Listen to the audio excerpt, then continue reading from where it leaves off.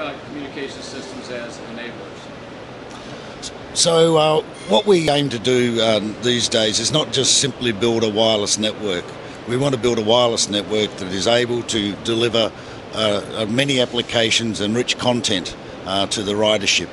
So this is through the cellular carriers, and it's also through the development of a substantial Wi-Fi network, and these work in hand.